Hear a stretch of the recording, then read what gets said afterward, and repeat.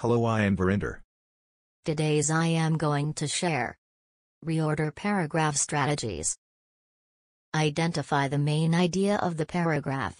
That will most likely be the opening sentence. One of the features of the opening sentence is that it is not dependent on any other sentence given there. Opening sentence mainly consists of person name, research names, important keywords, etc. If any sentence clearly introduces a person, place, or a concept, this is more likely to be the opening sentence. Pronouns like he, she, his, her, it, they, you, their, and them, etc. are used when the person they are referring to has already been mentioned in the earlier sentence. If any noun, name of any person, place, or a thing, is given in any sentence, try to find out the sentence which has the pronoun like he, she, etc. for that sentence.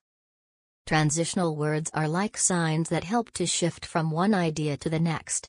There will be sentences having connectives like moreover, similarly, consequently, hence, otherwise, generally, therefore, besides, then, yet, because, consequently, etc.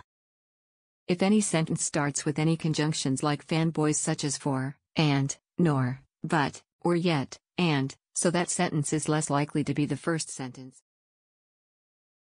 If any sentence starts with ultimately, finally, therefore, thus, hence, in short, to sum up, in conclusion, to prove, proof, evidence, apparently, overall, lastly, is mentioned into any sentence, it is less likely to be the first sentence. It will be the most probably last sentence. If article a or an is given in any sentence, it will make pair with the article the. So you need to look for the article for making pairs. For example, A, there's a new company, which makes pair with C because as described earlier that if article a or an is given in any sentence, it will make paired with the article the. However, C makes pair with B because the chairman is acting here in this sentence as noun, so we need pronoun to make a relationship between C and B, so and the B is mentioned as pronoun. When you make pairs, try to connect the last wording of any sentence with the starting or mid wording of other sentences. In this example you can see that spruce is the last word in sentence 1, which makes pair with the sentence 3, because in sentence 3 spruce is the first word.